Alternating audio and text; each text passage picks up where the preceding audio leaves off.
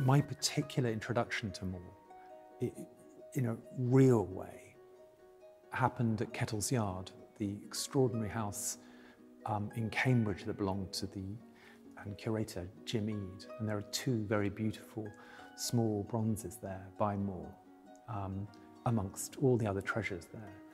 And I was a student and became more and more aware of their presence.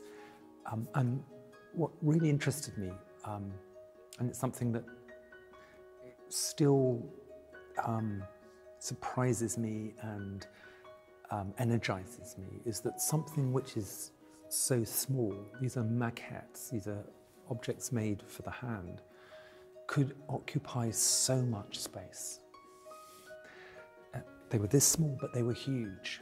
How can an object made for the hands occupy a huge amount of sculptural space, which you can only understand by walking around, understand through the body? So that was my first real kind of